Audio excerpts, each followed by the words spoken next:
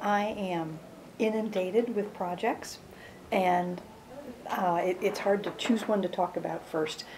The immediate whip is Louisa and Joseph's story, which will be the 2012 Christmas story, Lady Louisa's Christmas Night, K-N-I-G-H-T, of course.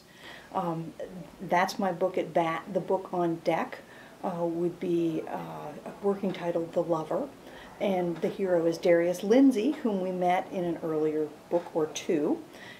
I'm very excited about that, and it's part of a series, so that'll start off a series for next spring. And I'm also working on a novella for their Graces, actually a pair of novellas that I'm trying to weave into one book, and there are many other projects coming in behind those three.